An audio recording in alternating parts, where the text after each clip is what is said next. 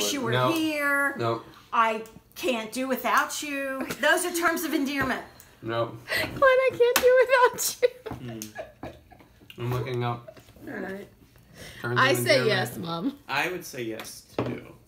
Terms of endearment is a word or phrase used to address or describe a person, animal, or an inanimate object for which the speaker feels love or affection. Wish you were It's here. a phrase used to address or describe. Wish you were here, That's person. not a description of a person. It's a phrase. Glenn, you're so wish you were here. It's a phrase.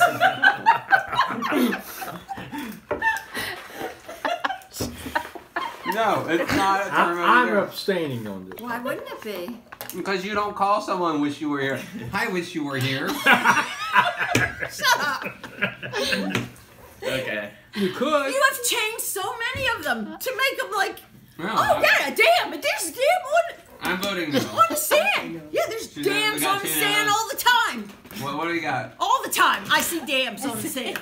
You're just being nice and you know it. All the time. I Yeah. abstain. There's so many dams on the sand. On the beach. I go to the beach to see No, I dams. guess not.